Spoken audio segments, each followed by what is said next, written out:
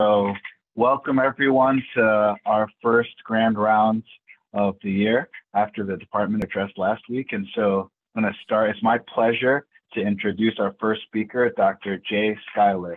And so Dr. Skyler is currently a professor, a longtime faculty member, and a professor of medicine, pediatrics, and psychology in the Division of Endocrinology, Diabetes, and Metabolism here at the University of Miami Leonard School of Medicine. Completed his undergraduate at Penn State, medical school at Jefferson Medical College in Philadelphia, and then went on to complete internal medicine residency and subsequently endocrinology fellowship at Duke University Medical Center. There he served in several capacities as a faculty member while concurrently serving as a clinical investigator with the NIH and guest lecturer at GW University Medical Center. He accomplished all of these until he joined faculty at University of Miami Miller School of Medicine, where he's remained for almost 40 years. Since joining the University of Miami, he served in many leadership positions both locally and regionally, including the Chief of Endocrinology and Metabolism section in the Department of Medicine and the Director of the Division of Endocrinology and Metabolism from 2000 to 2004.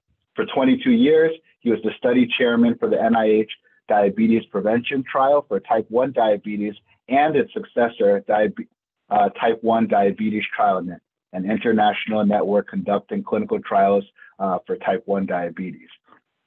He is the Deputy Director for Clinical Research and Academic Programs at the Diabetes Research Institute here. He's also an adjunct professor of pediatrics at Barbara Davis Center of Childhood Diabetes at the University of Colorado, Denver. The accolades go on and on. He is currently the chair of the Strategy Advisory Group for the INNODIA, a European consortium of academic and industry groups that are developing innovative approaches towards understanding and arresting type 1 diabetes. He is the president of the American Diabetes Association and the vice president of the International Diabetes Federation and the founding editor-in-chief of Diabetes Care, the clinical research journal of American Diabetes Association. He has received numerous awards, numerous grants, and is well recognized within the field.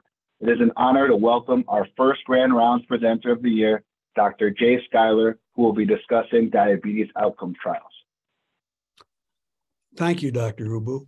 And let me put my screen up. It's interesting, you mentioned everything I did, which in most of my career has been about type 1 diabetes, but the diabetes outcome trials that I'm going to be talking about today mostly cover, they do exclusively cover drugs that are used in type 2 diabetes. So a little bit different, but they have been the thing that has really changed the course of the way we think about type 2 diabetes. And so I'd like to go over those. These are my disclosures, which I always put up before all talks. There's a lot of companies that I consult with, but as Dr. Ubo mentioned, I also chair the Strategic Advisory Board of the European Enodia Consortium, and I'm on the board of directors of both Applied Therapeutics and Dexcom. Now, the purpose of these diabetes outcome trials, as they were originally devised and mandated by the FDA in 2008, was to demonstrate safety of diabetes drugs. That's because the thiazolidinediones,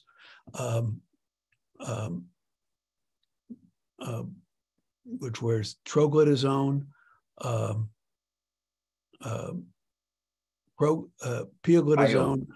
pioglitazone, and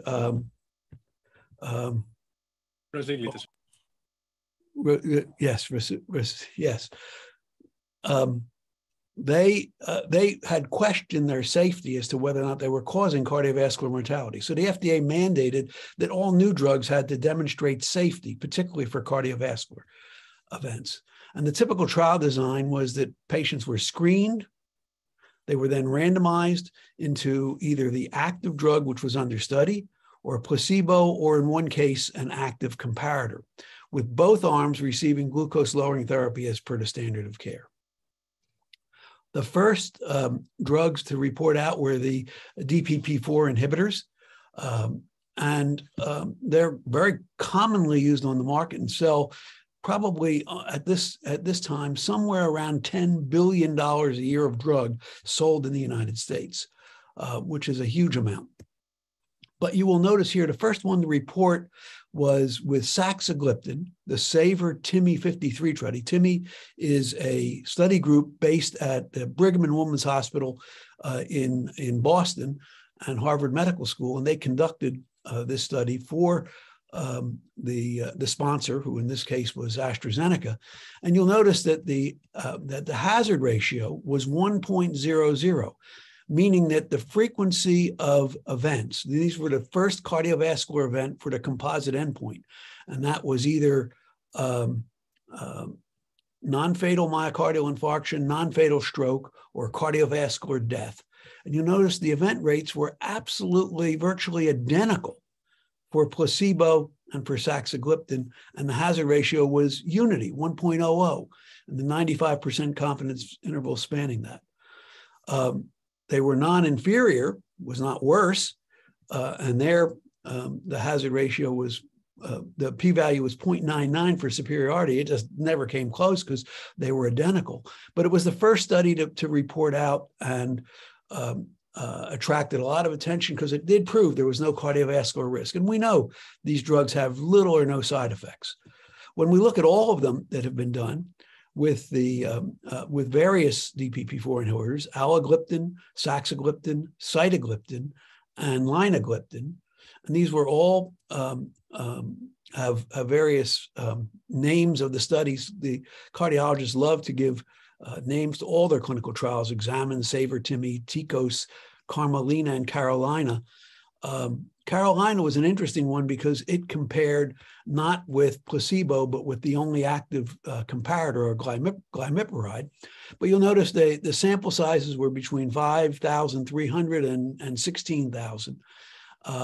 And a significant proportion of them were enrolled with patients who had established cardiovascular disease. In fact, in both the alogliptin study and the sitagliptin study, all of them had a previous cardiovascular event. But you'll notice they all had similar hazard ratios for MACE, major adverse cardiovascular events that I just mentioned, and they were all just about 1.00 or close to that, 0.99, 0.98, 1.02. So there was no demonstration of benefit, but no demonstration of risk.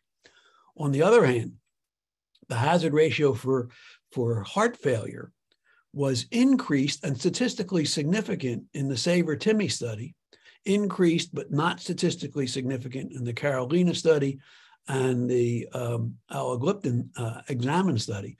And although this has been disputed a little bit and argued about, it's something that remains potentially limiting and does appear in the label of the drugs at the moment. Let's go on to SGLTs. These are sodium glucose transporters, and there have been many studies that have been done with these drugs. In terms of the cardiovascular outcome trials, empagliflozin had the EMPA-REG outcome study, canagliflozin, the CANVAS program, which really was two studies rolled into one.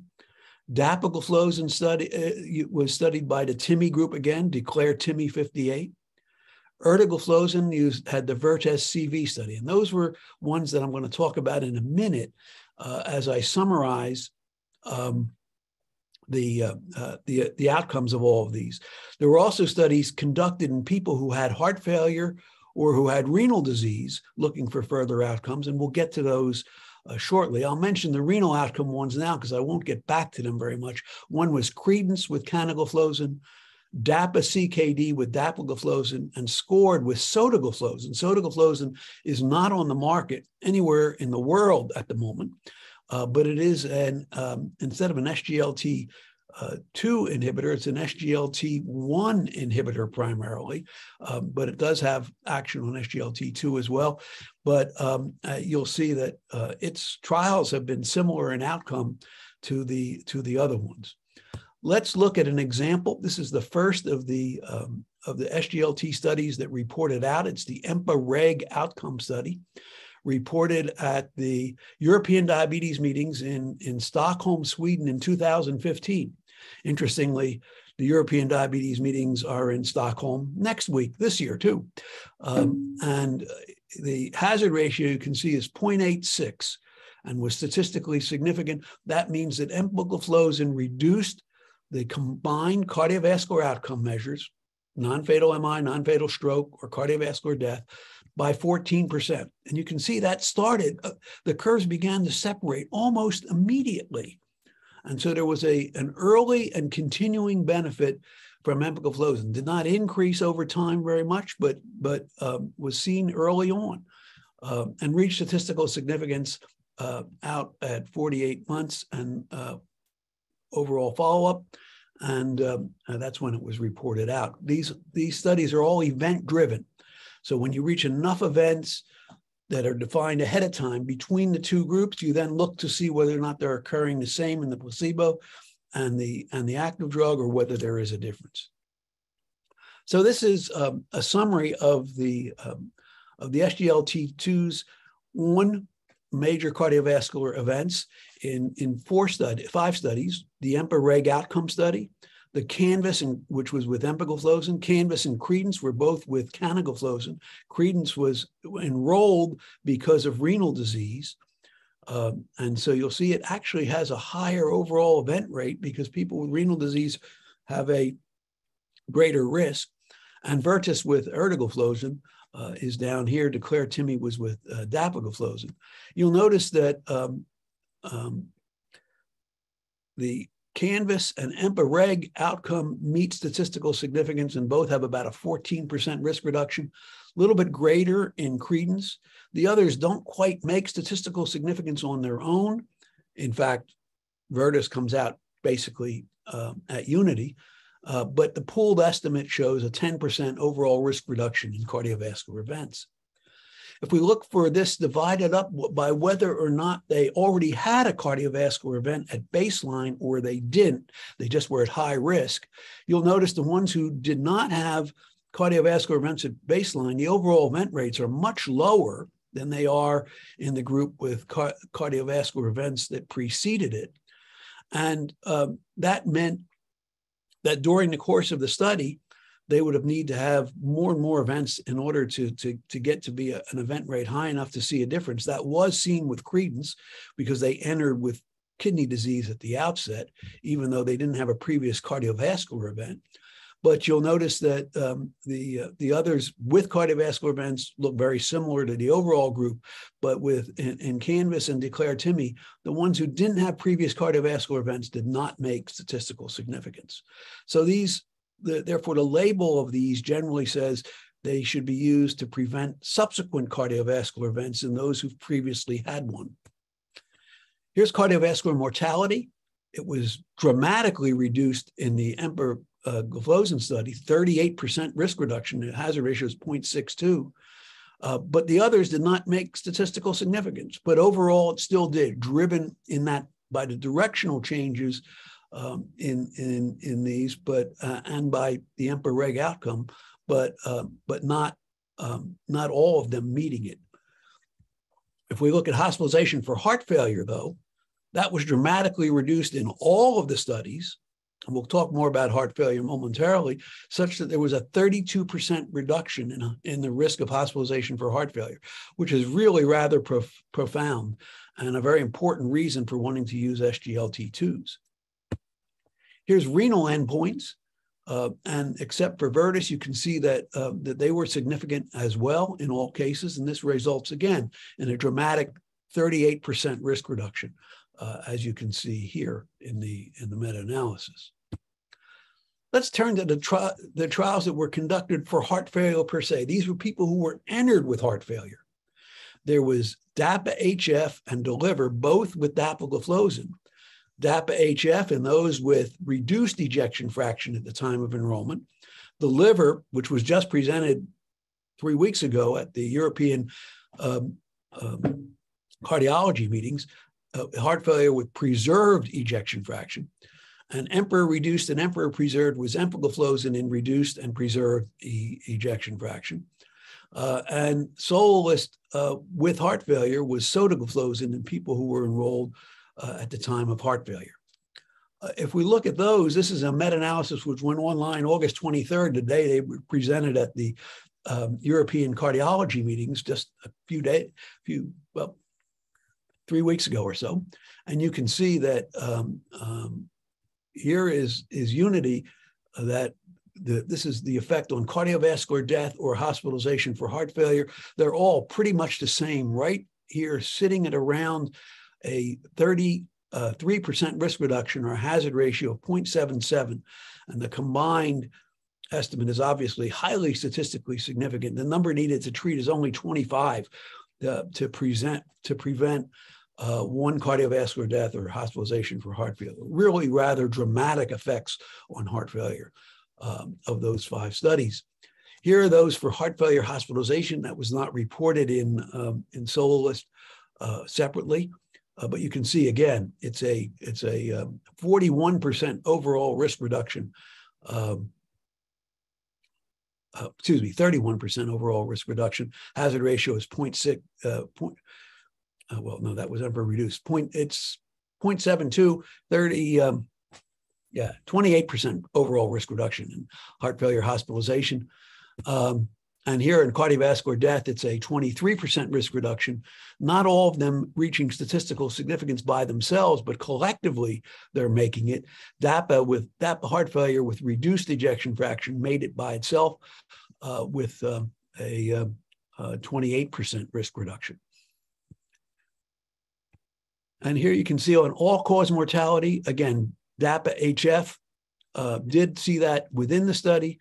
And they just barely make statistical significance, the upper confidence interval being 0.99 with an 8% risk reduction with the group as a whole. What about GLP-1 receptor agonists? These have been around for a longer period of time now, for about 17 years on the market. And a lot of cardiovascular outcome trials have been done with those. The ELIXA study with lixisenatide is an outlier, and I'll talk about that separately momentarily and point out why it's an outlier. And that's actually, I'll tell you now, it's because these enrolled people who were discharged from the hospital from having an acute coronary event. So they already had a cardiovascular event, but it was an acute cardiovascular event, and their likelihood of having another event over the next year or two becomes quite high. And therefore, they have lots of events to achieve. They were able to enroll a study with a smaller number and get done faster, but they didn't find any difference between the two groups. All of the others, I will show you differences between the groups. LEADER with liraglutide was the first to report. SUSTAIN 6 with semaglutide injectable. EXCEL with exenatide once weekly. HARMONY with albiglutide, a drug which is no longer on the market, interestingly, even though you'll see that it had remarkably good beneficial effects, but it had zero market share essentially. And so the manufacturer withdrew it from the market, but still supported finishing the HARMONY study and allowed the investigators, it was led by a group, by the Duke Clinical Research Group and by Oxford. They allowed them to finish the study, even though they had withdrawn the drug from the market. REWIND with dulaglutide, PIONEER 6 with oral semaglutide, and Amplitude O with peglinetide, a drug which never made it to the market. It was thought to be not commercially viable, even though I'll show you it had great beneficial effects. And so it's interesting how these things can be driven in terms of their final outcomes by what happens in the marketplace as much as by what happens in the trials. So here's a meta-analysis for MACE again, and you'll see ELIXA was unity, but those were the people who were enrolled with acute coronary events. But if we look at all the others, PIONEER 6 you can see, is a smaller total contribution. It was a smaller study. It was done with oral semaglutide to try to confirm the SUSTAIN 6 with injected semaglutide, but because it was smaller, it didn't quite reach statistical significance by itself, but was in the right direction.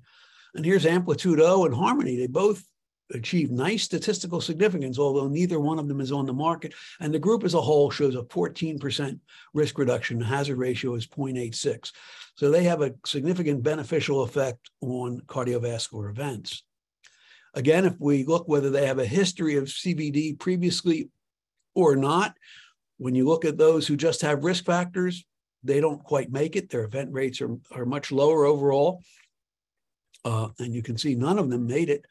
And here, although there is variation amongst those that have a history of cardiovascular disease, again, this looks very similar to the total group when you see it before, 16% risk reduction. What about cardiovascular mortality? Shown in the LEADER study by itself, shown in PIONEER 6, interestingly, and the others all trending in that direction with the exception of ELIX and interestingly SUSTAIN 6, but overall 13% risk reduction for cardiovascular mortality. Here's non-fatal stroke, statistically significant by itself only in rewind with dulaglutide, but overall, again, a 16% risk reduction. Non-fatal MI, only Harmony, the drug that's not on the market, albiglutide, showed statistically significance within the study. And overall, they just barely miss making it for non-fatal MI. It's a 9% point estimate of a risk reduction, 0.91 hazard ratio, but you'll notice that the upper confidence limit goes above 1, so it's not statistically significant. Heart failure, you can see here, the 0.90, 10% risk reduction, less than what you see with the SGLTs, but moving in the same direction, although the only one to achieve it within the study was Amplitude O, which had a dramatic reduction. And that's feglinitide, not on the market, interestingly. Renal endpoints, several make it on their own, LEADER, SUSTAIN 6, and Rewind. And in fact, SUSTAIN 6 has a study going on now called FLOW to look at it in patients who are enrolled because of renal disease. But as a group, there's a 17% risk reduction that is significant in that the upper confidence limit is less than 1.0. So they do have impact on renal outcomes as well. If we look specifically at macroalbuminuria, which was included as part of the overall outcomes, but not done in the combined renal outcome, which had to be doubling of serocreatinine, end-stage renal disease or death from renal disease. What you see here is that the group as a whole for macroalbuminuria, the appearance of that in people who didn't have it at entry is significant in virtually all the studies, and it's a 26% risk reduction. So looks like progress of renal disease is impacted by GLP-1s. There is a combined GLP-1 GIP now on the market, tirzepatide. Its cardiovascular outcome study is underway, but this analysis, which was done in Nature Medicine earlier this year by Dr. Sitar from Glasgow and his colleagues, pooled the tirzepatide groups in a number of studies that were done with the comparator that they were with, and they mostly had active comparators, although a couple had placebo. And what one sees is that overall, the hazard ratio is 0.80, but it doesn't have enough total events to reach statistical significance. The p-value is 0.183, and the upper confidence limit spans on the upper side of 1.0, so fails to reach statistical significance. But the ongoing trial is much larger and designed for cardiovascular outcomes, and hopefully will reach statistical significance. We will have to wait and see. There's also a mineralocorticoid receptor antagonist, which is on the market, finerenone, and 2 studies were done, Fidelio and Figaro. And Fidelity was a sort of mini meta-analysis that combined the 2 studies for cardiovascular outcomes. And you can see the composite cardiovascular outcome was statistically significant, as was hospitalization for heart failure.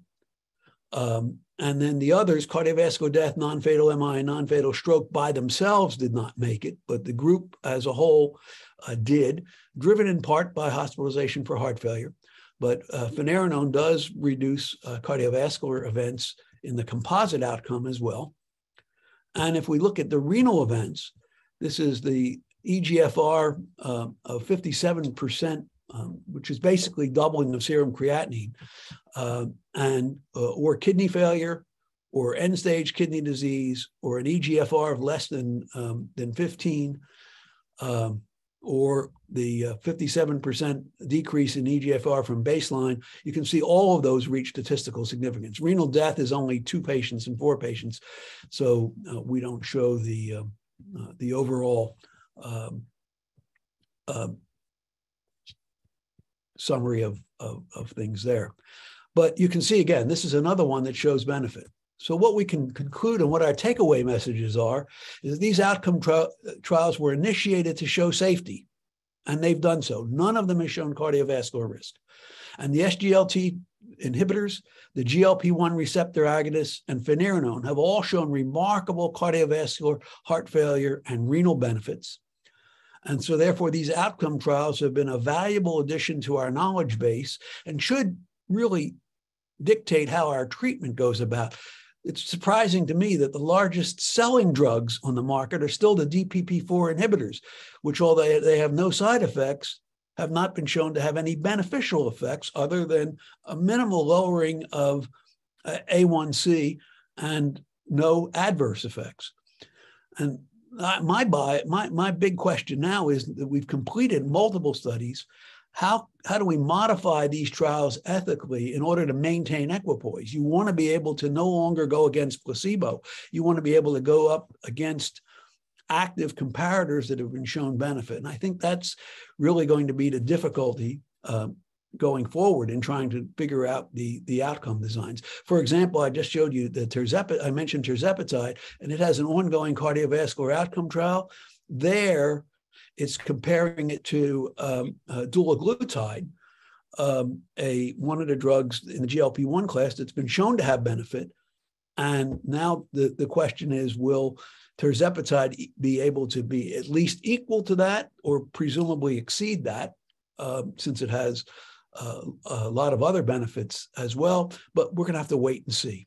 So it really does complicate trial design going forward, but thank you. That's what I'll say, and I'll turn it back to Dr. Weiss to take over for Q&A.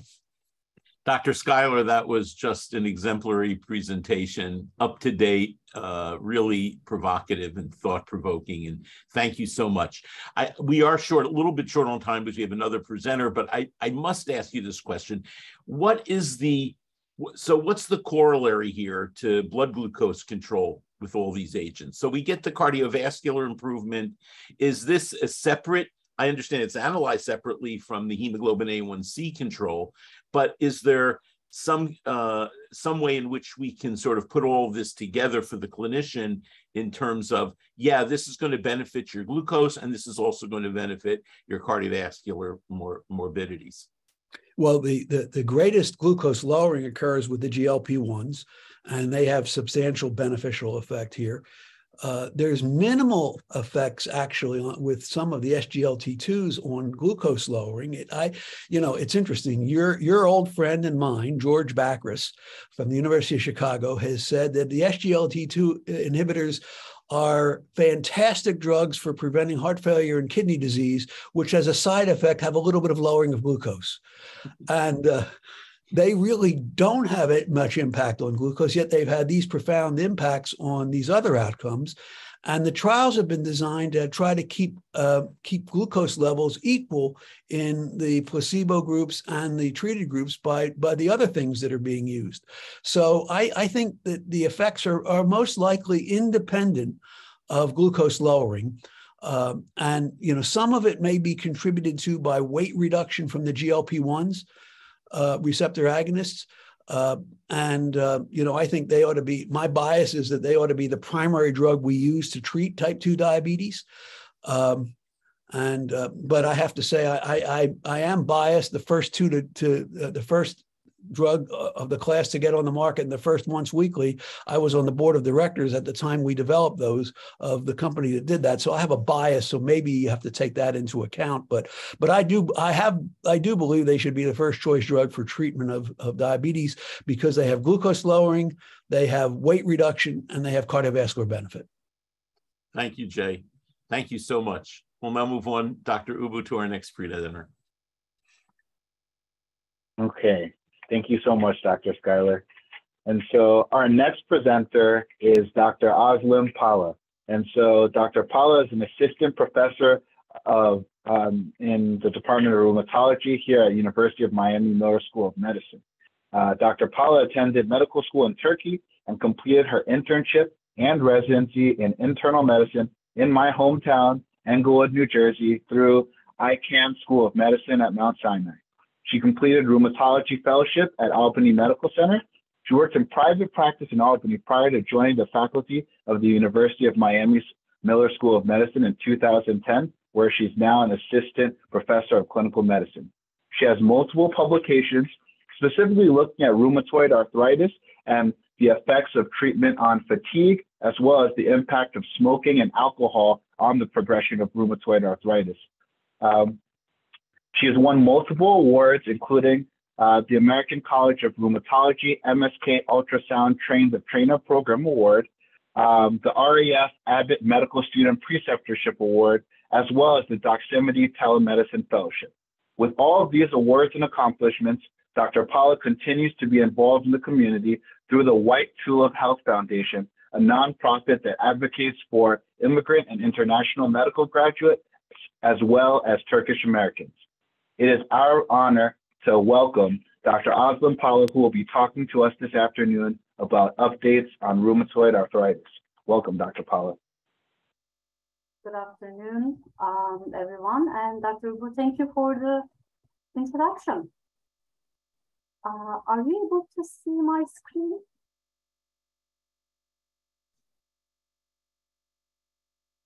Yes. Okay. All right. Well, again, thank you for having me today. I am going to talk about income prevention.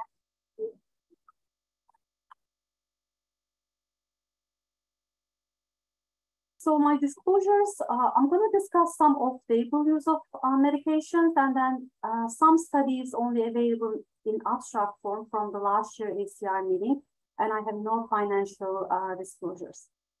And again, offline is that RA prevention is going to be one of the main focus of my talk, and then I'm going to briefly talk about JAK inhibitor safety. So I'll start with the case presentation. Current paradigm in rheumatoid arthritis management is illustrated well in this case. So we have a 35-year-old female with progressively worsening of joint pain, stiffness, and swelling for about a year. And she has visited primary care for several times, recently noted to have swelling in her MCPs. So her rheumatoid factor is negative, CRP not normal, and the ACPA CCP testing was not done initially. So since this was not done initially, referral to rheumatology was delayed, but finally she was diagnosed with rheumatoid arthritis and methotrexate started about 15 months after onset of symptoms that seem attributable to rheumatoid arthritis. So it is really incredibly important to know how to help this patient, really. So how do we improve access to rheumatology, improve treatments? RA is certainly worth preventing. It's a very serious condition. It's a forever disease once you have it. And unfortunately, about 50% of patients don't respond well to our existing treatments. And now I'm going to briefly touch to this paradigm, the emerging paradigm in rheumatoid arthritis, that now another case here presented here, 35-year-old woman who feels fine. Her mother has rheumatoid arthritis. So because of her mom has rheumatoid arthritis, she's asking, will she get RA? If yes, what can we do to prevent it? So her examination is normal and ultrasound of the joints are normal as well. So biomarker testing shows she has positive CCP antibody and then RF IgM were also elevated. So now in this slide, I am going to go over the overview of RA development. So now we have this new emerging concept, pure rheumatoid arthritis, and it may be defined as a state that is high risk for future RA, but no synovitis is detectable yet. So antibodies plus minus symptoms. So on the left far end, you can see genetic risk is there, and then environmental risk factors may come into play. And the next stage, we start seeing some systemic autoimmunity. And in this stage, patients might be complaining arthralgia. And then there's a term that was suggested by Euler, clinically suspect arthralgia, CSA, might be happening around this time. So we have the genetic risk, environmental risk factors. Some people develop systemic autoimmunity, and then next they go on to develop unclassified arthritis. So there might be some asymmetrical joint involvement in this stage.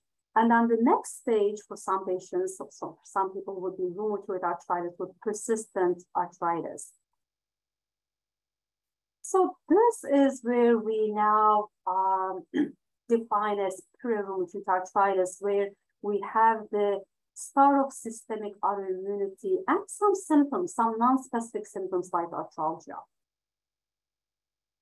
So prediction in case control studies, if we have RF and ACPA positivity, that could actually have more than 80% positive predictive value for future rheumatoid arthritis. And if we have both ACPA and RF, that is usually more than 90%. And if you have positive CCP antibody, more than 20% risk for articular RA within the next 3 to 5 years, and it's even higher over 5 years. And in this slide, I again go over the concept. There's a stairway to RA, where we actually, at the bottom of the stair, we see some break intolerance, cellular femoral, and there could be some ACPA development. And then expansion in autoimmunity, we can see some other antibodies production. And this is where our second case, the 35-year-old female who feels fine, might be falling into. Then, as you can see on the left hand, we have the genes and environmental factors, and some mucosal processes actually are playing a role. And in the next stage, we have expansion of autoimmunity to now the tissue targets, the joints, and maybe the other organs. And early synovial inflammation can be seen in the next stage. Immune complexes, cells, neutrophils. The very top of the stair, we now have the rheumatoid arthritis, more persistent, and that is our 35-year-old patient who had symptoms for over a year and now has more obvious signs of rheumatoid arthritis. And in this stage, as you can see, rheumatoid arthritis is a systemic autoimmune disease, so we could actually see some cardiovascular involvement and lung involvement, increased cardiovascular disease specifically. So we definitely came a long way. Since 1930s, all we had was non-steroidal anti-inflammatories and gold salts. And then in 1950s, we started to see glucocorticoids, right? This was a remarkable development. Most patients were controlled, but they have just way too many side effects. And then moving forward, we have late 1980s, the methotrexate, our main drug for rheumatoid arthritis, came to the picture. Then 10 years later, leflunomide. And then late 1990s, we start seeing our first biologics, starting with etanercept and infliximab, followed by other anti-TNF agents, abatacept, then the B-cell agent rituximab, tocilizumab in 2010, and then 2012, we start seeing our first JAK inhibitor. So we certainly made a lot of progress managing rheumatoid arthritis in recent years. However, the question is, how successful are we treating RA, and can we even prevent it? So rheumatoid arthritis, the joint damaging rheumatoid arthritis can be actually completely avoided with immediate therapy. So early diagnosis and early treatment is very, very important. And if we actually apply the treat to target principles, which is very strict control of inflammation, then yes, that's a very successful outcome. However, in reality, only maximum of 50% patients actually achieve complete remission. And then once we have like seropositive patients and chronic disease, it's nearly impossible to really discontinue medications, and remission or cure is really possible without medications. So certainly there is a high demand for new therapeutic principles and even different approaches in managing rheumatoid arthritis. So UI recommendations for definition of disease stages and biomarker studies. Again, this is the concept I earlier introduced to you. On the left hand, you see the genetic risk, then environmental risk factors like smoking comes to play, systemic autoimmunity develops. There is some role of mucosal biology. We actually have like more understanding now that there is some gut dysbiosis, and there's a lot going on in the mucosal biology. And then we start seeing systemic autoimmunity. There is a lot of systemic immune dysregulation. We start seeing RF, ACPA, then again arthralgia, unclassified arthritis, and rheumatoid arthritis. So we have some trials that are targeting those different stages to see if we can actually prevent rheumatoid arthritis before it starts. So obviously we can't do anything to the genetic risk, right? That's there. Environmental risk factors, probably those could be modifiable. For example, patients should be, should not be smoking. So that's a modifiable risk factor that we know of. And then when we start seeing systemic autoimmunity and arthralgia, those trials that I'm going to go into details like PRAIRIE, STOP-RA, STAP-RA, APIPRA, and Treat Earlier, trials are trying to target those patients in this stage to see actually if we can delay rheumatoid arthritis, development of rheumatoid arthritis, or even prevent it. So this study was published in 2019. The PRAIRIE study actually was to look at the effect of B-cell directed therapies on the preclinical stages of rheumatoid arthritis.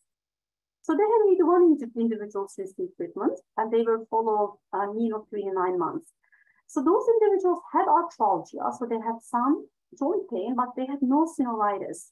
And they had ACPA and RF and CRP elevation. So that was the inclusion criteria. So 30 patients out of 81, like 37% of individuals, developed arthritis over a mean of 3 to 9 months. So those patients were given rituximab 1,000 milligram times 1 and methylprednisolone 100 milligram IV times 1. So at the end of 12 months, actually, this regimen caused a delay in arthritis development compared to placebo treatment at the point when 25% of subjects had developed arthritis. So this was something positive that we see in rheumatoid arthritis prevention. And the next trial was STEP-RA trial that was published last year, actually. And this study was a very small study. It was a randomized controlled trial. It was prematurely stopped due to a variety of reasons. They were not able to recruit a lot of patients, 62 patients only. They had a median follow-up 14 months. RF plus ACPA or ACPA were greater than 3 times of the upper limit, and arthralgia and atorvastatin actually was given 40 years. And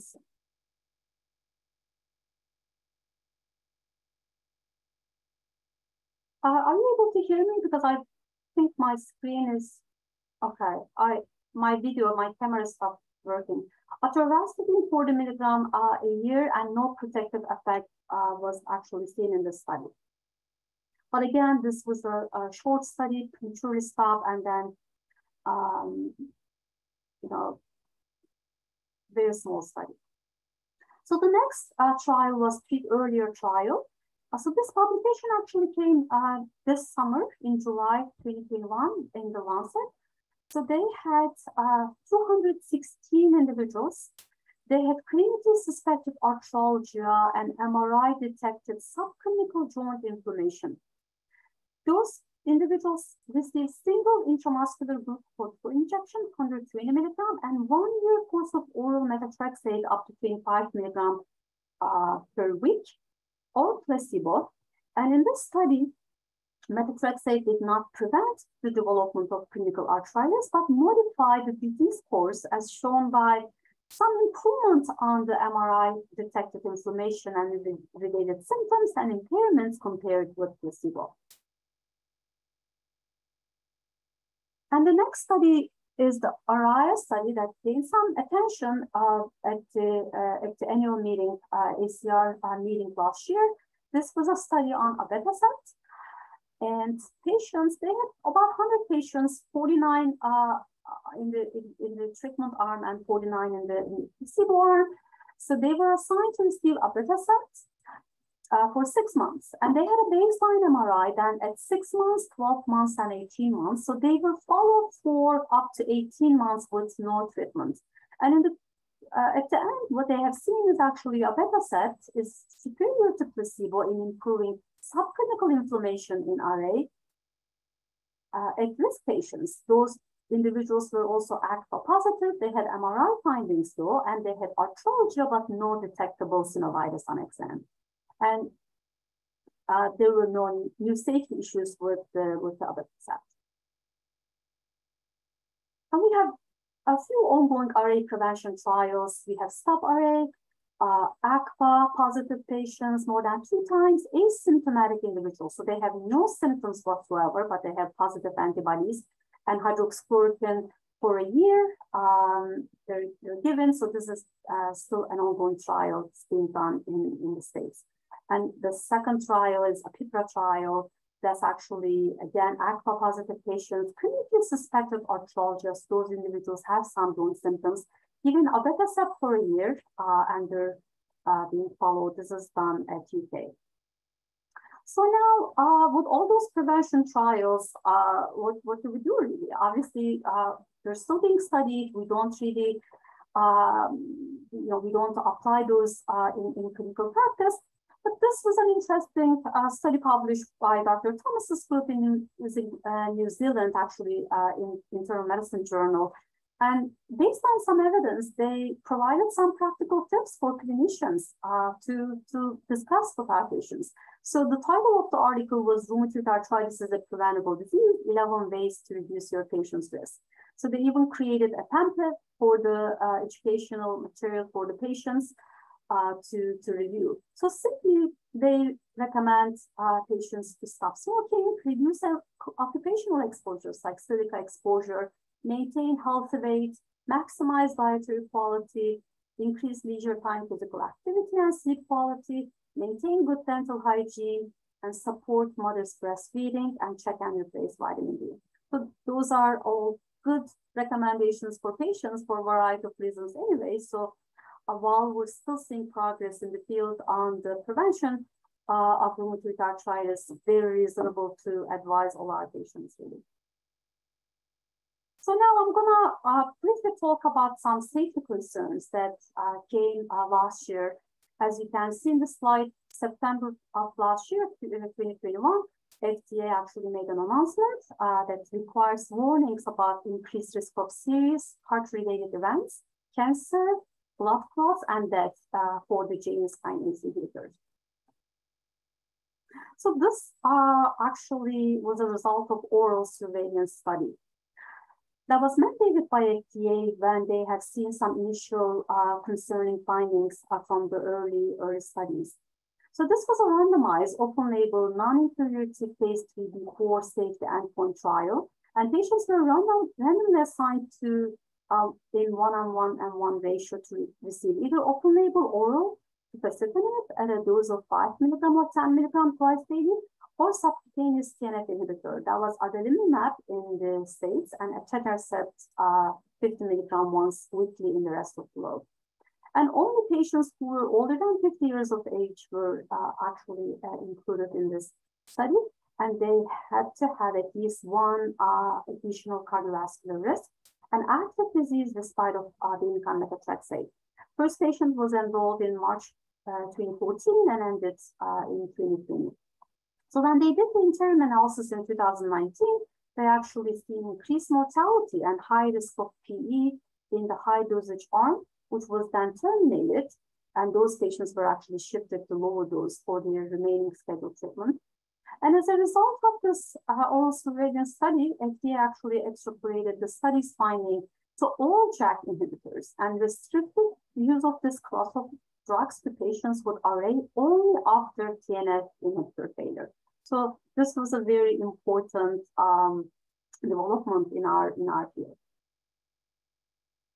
And earlier this year, actually in January, this major publication came at the New England Journal of Medicine, and this discusses cardiovascular and cancer risk with tofacitinib in rheumatoid arthritis. And as you can see in this figure on the top, figure A, in the combined tofacitinib group, which is 5 and 10 milligram, there was an increased hazard ratio with 1.33 versus TNF inhibitor. So this was for death from CV causes, non-fatal myocardial infarction, and non-fatal stroke, and this was significant. So incidence of MACE were higher with the combined tofacitinib group at 3.4%, as you can see here in this group. That is 98 patients in the tofacitinib group versus 37 patients with 2.5% in the TNF group. So number needed to harm was calculated, and this was 567. And in other words, actually 113 patients would need to be treated with tofacitinib rather than with a TNF inhibitor to result in one additional MACE. And for the increased risk of cancer, again, in the combined tofacitinib group, hazard ratio was 1.48, and that was significant. And then in figure B, you see the incidence rates for the cancers. And in the combined tofacitinib group, it was 4.2% with 122 patients developing cancer versus 2.9%, and that is 42 patients in the TNF group. And again, they calculated number needed to harm, and 55 patients would need to be treated with tofacitinib rather than with the TNF inhibitor to result in one additional cancer.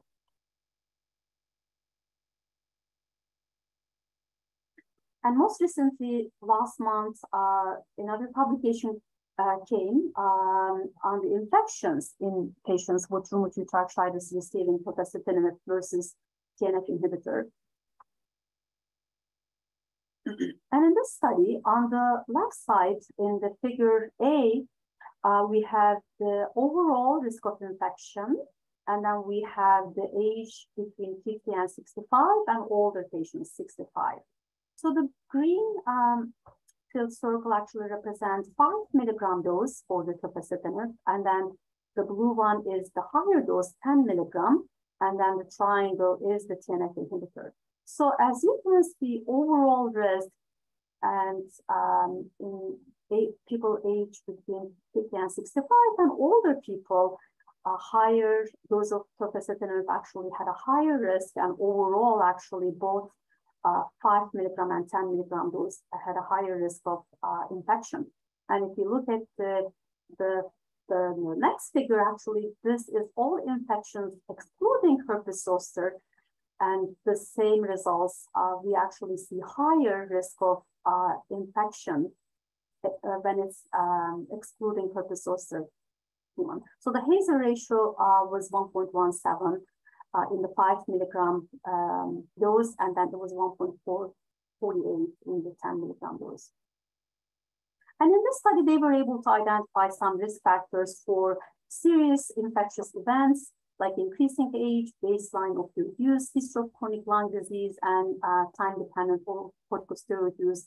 And for the non-serious infectious events, being female, having history of chronic lung disease, past smoking, and time-dependent higher DAS in kidney joints and high C-reactive protein were actually risk factors for risk of infection. So this is helpful in clinical practice to identify patients who are at risk. And we also have a registry data on the tofacitinib safety, because this was a randomized controlled trial. However, real-world evidence, once the medication is approved, also is quite valuable.